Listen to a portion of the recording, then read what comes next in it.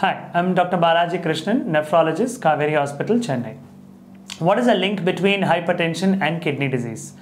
Well, in the topic hypertension as a cause of kidney disease and high blood pressure because of kidney disease. Rendu angle lendu paaka mudiyum.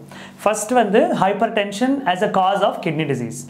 Long-standing diabetes and long-standing hypertension are now one of the most important, the first causes of kidney disease. High blood pressure பலகாலமா இருக்கிறதுனால அவங்களுக்கு kidney problem, அதாவது chronic kidney disease வரும். So அவங்களுக்கு பாத்தீங்கன்னா போக போக blood pressure uncontrolled இருக்கும்போது tiredness, கால்ல வீக்கம் and ultrasound scan பாத்தீங்கன்னா kidney ரெண்டும் கொஞ்சம் சுருங்கி இருக்கும். So இதுக்கு பேரு hypertensive nephrosclerosis.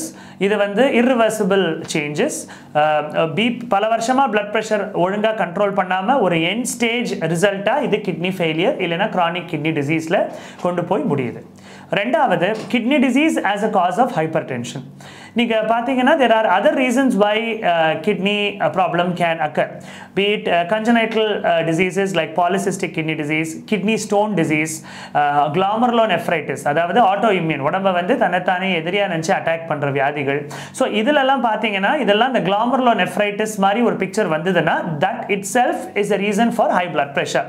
சோ அவங்களுக்கு இந்த கிட்னி ப்ராப்ளமை கண்ட்ரோல் பண்ணாதான் இந்த blood pressure குறையும். So high blood pressure is not a good sign. Normal blood pressure பாத்தீங்கன்னா இப்போ 130/80.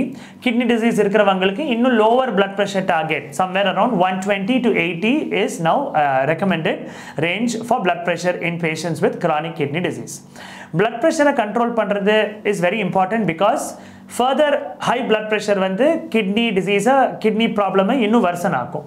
blood pressure control ஆலைனா creatinine control இருக்காது, it will gradually worsen. So நீங்க பாத்தீங்கன்னா one such preventive measure, ஒரு patient ஏற்கனவே kidney problem உள்ள போயிட்டாங்கன்னா BP control இருந்தாதான் kidney பிரச்சனை control problem controlல வரும். Number 2, high blood pressure can lead to other organ damage. அதாவது வேற மத்த ஆர்கன்கள்ல டேமேஜ், அதாவது கண்ணு, ஹார்ட், கண்ணுல hypertensive retinopathy, BP ரொம்ப அதிகமா இருந்ததுன்னா கண்ணுல bleeding, retina bleeding ஆகலாம். ஹார்ட் உள்ள heart enlarge ஆகி left ventricular hypertrophy ன்னு சொல்லலாம். ரொம்ப high blood pressureல stroke, அதாவது மூளையில ரத்தம் கசிவாகுது. So இந்த மாதிரி ப்ராப்ளம்ஸ்லாம் high blood pressureனால நமக்கு வர முடியும். So it is important to control the blood pressure. So kidney is the master regulator for hypertension. So the kidney is the center for the production of the various hormones that is called angiotensin 2. So the renin, angiotensin, aldosterone அப்படிங்கற ஒரு hormone axis, these are all centered and focused in the kidney. So that's why they say the kidney is a master regulator. Clinically நம்ம patients நாங்க outpatientல பாக்கும்போது ரெண்டு விதமான hypertension இருக்கிறவங்க patients kidney diseaseல வருவாங்க. One is salt sensitive hypertension, அதாவது அவங்களுக்கு உடம்புல வீக்கம் இருக்கும். வீக்கம்னா கால் ரெண்டு வீக்கம், weight அதிகமா இருக்கும், நடந்தா மூச்சு கஷ்டம் வரும், வயிறுல தண்ணி, லங்ஸ் உள்ளார தண்ணி, பல்மரி எடிமா, அசைட்டிஸ் அப்படினு சொல்லுவோம். சோ இந்த மாதிரி இருந்ததுன்னா அவங்க டயட்ல salt and water கம்மி பண்ண சொல்லுவோம், because கிட்னி அவங்க உடம்புல இந்த லோட ஹேண்டில் பண்ண முடியல. சோ இந்த salt and water கம்மி பண்ணா அவங்களுக்கு அந்த blood pressure கண்டிப்பா குறையும். So that is called salt sensitive hypertension. ரெண்டாவது விதமான hypertension is salt insensitive. அவங்க என்னதான் சோடியம் டயட்ல குறைச்சாலும் தண்ணி குடிக்கிறத கம்மி பண்ணி கால்ல வீக்கம்லாம் இல்லாம இருந்தா கூட சில ஹார்மோன்ஸ், அதாவது நான் இப்ப சொன்ன ரெனின், ஆஞ்சியோடென்சின், ஆல்டோஸ்டிரான் அந்த ஹார்மோன்லாம் அதிகமா இருக்கிறதுனாலயே அவங்களுக்கு blood pressure இருக்கலாம். சோ அவங்களுக்கெல்லாம் blood pressure medications கொடுக்க வேண்டியிருக்கும். A rare group of people are those with renal artery stenosis. கிட்னிக்கு போற இரத்த குழாயில அடப்பு கொலஸ்ட்ரால் அங்க போய் பிளாக் ஆயிருந்ததுன்னா கிட்னிக்கு போற இரத்த குழாய் கிட்னிக்கு ரத்தம் கம்மி blood supplyல கொடுக்கிறதுனால கிட்னில இருக்கிற ஹார்மோன்ஸ் அதிகமாகி blood pressure changes உண்டாக்கலாம். இதுக்கு பேரு renal artery stenosis.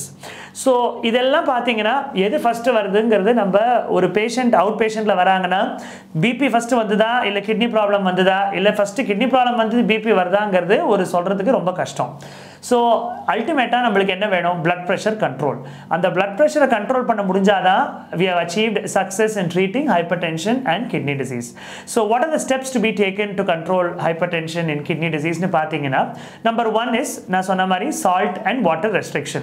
கிட்னிக்கு போற salt load, of course நம்ம first salt water கம்மி பண்ணா கால்ல வீக்கம், மூச்சு கஷ்டம், இந்த உடம்பு weight குறையும், எக்ஸ்ட்ரா இருக்கிற salt and water உடம்புல இருந்து வெளிய போகும். Number 1. Number 2, salt load கம்மி பண்ணா கிட்னிக்கு natriuresis னு ஒரு phenomenon இருக்கு. So அதுக்காக அவங்களுக்கு load கொடுக்கிறது கிட்னி உள்ள load கம்மி ஆகும் if you reduce the salt and water. Again, not all kidney diseases we have to lower the salt and water.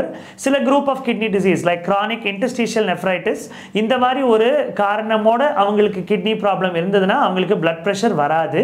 They usually have salt losing nephropathy, அதாவது அவங்க யூரின்ல நிறைய sodium and water போய் அந்த மாதிரி complication வரும். So எல்லா kidney பேஷண்ட்டுக்கும் உப்பு குறைக்கணுமா அப்படின்னு கேட்டிங்கன்னா இல்லை. ஸோ அரௌண்ட் 90% எஸ் குறைக்க வேண்டியிருக்கும். Number 2 is control of the blood pressure.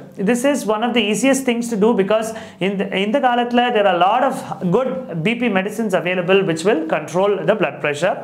Blood pressure medications or around 8 to 9 of them are available in the market, but the most common medication what எல்லா kidney patient ஒரு காலத்துல use பண்றது அப்படினு பாத்தீங்கன்னா at least once in their lifetime use பண்றதுன்னு பாத்தீங்கன்னா அது ACE inhibitors இல்லனா ARBs, angiotensin receptor blocker or AC inhibitors. So in the group of medicines will control and the hormone system நான் சொன்னேன்ல the renin, angiotensin, aldosterone அதை வந்து கண்டிப்பா control பண்ணி blood pressure நல்லா வந்து கண்ட்ரோல்ல வெச்சுக்கும். So this is ஒரு CKD ஒரு patient வந்தாங்கன்னா அவங்களுக்கு blood pressureல கண்ட்ரோல் பண்றதுக்கு இந்த டேப்லெட் கண்டிப்பா அவங்க prescriptionல ஏதா ஒரு காலத்துல கண்டிப்பா இருக்கும். இத தவிர there are other BP medications which are available, namely calcium channel blockers, அதாவது nifedipine, cilnidipine, beta blockers like metoprolol, atenolol, alpha blockers like prazosin. So these are all the medications which are otherwise available. Blood pressure is a disease which is predominantly lifestyle mediated. So definitely weight reduction, control of outside eating habits, அதாவது the processed fruit, fried items இதெல்லாம் சாப்பிடுறது கண்டிப்பா நம்ம கம்மி பண்ணிக்கணும். Exercise is an important cause, important method to prevent or to treat hypertension.